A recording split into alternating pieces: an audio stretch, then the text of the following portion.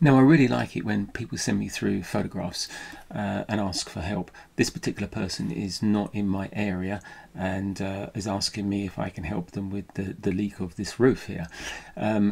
And this picture tells me lots of things. So first of all, obviously nice skylight. At least this is a proper skylight. I see so many skylights which are not proper skylights these days. I've got a video coming out about that. But I can see that it's an EPDM roof. All looks quite new. You can see it's a rear extension. I can see that it's also got this hip running across here, so that this will be like a false front. So if you're in the garden looking back, there's probably several layers of tiles there to make it look nice.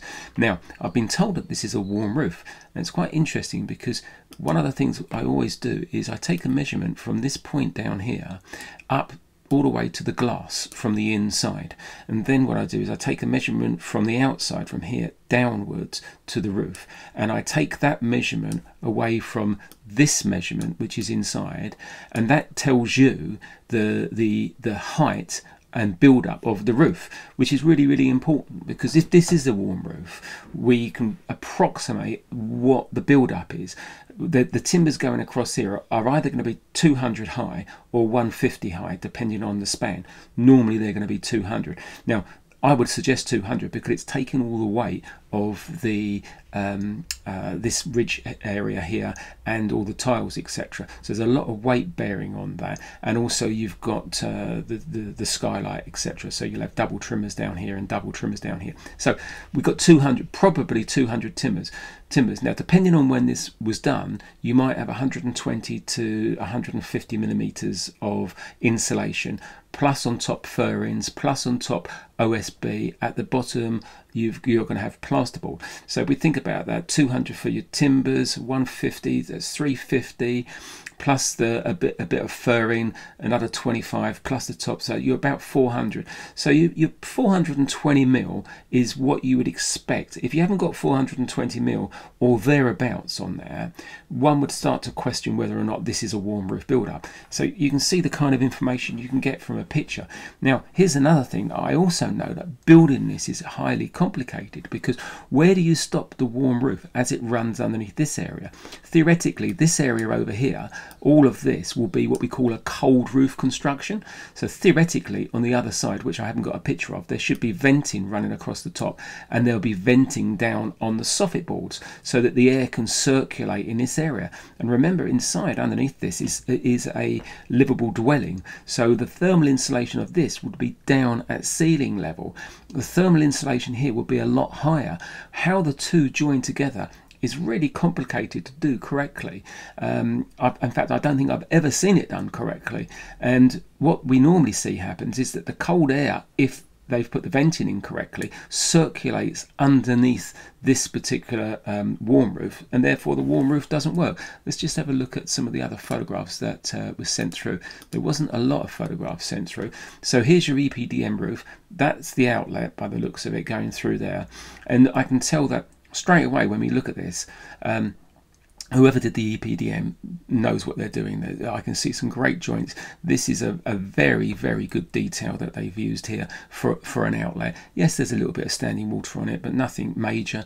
That might be some air bubbles coming up from down below because of trapped air which is in there. And let's see if we can go to the next picture. Now we look inside. So the reason they contacted me is because they have got a leak, and we can see there's been a lot of water coming through. So it's really important now to analyse this. It'd be really interesting, as I said, to know what that measurement is from there to there, to make sure that we think this is a warm roof. If it's not a warm roof, look, you've got all these spotlights which are in the roof, which would mean that you've got movement of air into or under the roof covering there. And if it's a cold roof, this is all going to be bridging the thermal insulation and causing problems. But there's more problems here, because even if it is a proper warm roof, the amount of water which has come through, there should be a vapor barrier underneath your warm roof. That vapor barrier which is underneath that warm roof, it doesn't let water through as well as vapor through.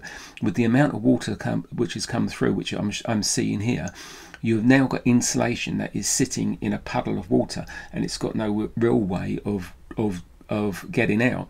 It can't dry. There's very little movement of air up there, and we know that wet insulation doesn't perform very well. So you've now lost all the performance of having an insulated warm roof, because all the insulation is, if you don't change it, is going to be wet. So there's this customer's got big problems depending on what goes on. So realistically now the idea is to find out A, why it's leaking, B, what the construction is, and if the construction has been done well.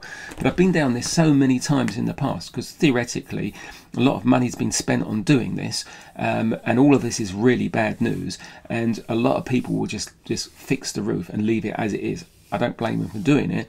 It's bad news knowing that possibly the front roof over here hasn't been done properly, and it's letting air into this, and also this area is going to be wet up there.